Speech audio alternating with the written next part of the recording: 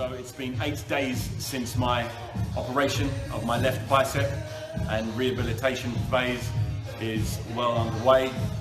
All very steady, all very slow, all very boring, all very monotonous, but has to be done this way to get the 100% results that I require. So this is the type of stuff, as exciting as this, I'll have to do over the next few weeks, all over Christmas.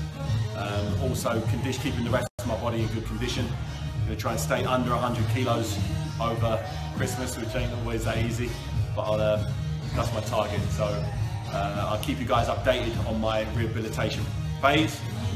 Not that it's that exciting, but I'll talk to you all later on.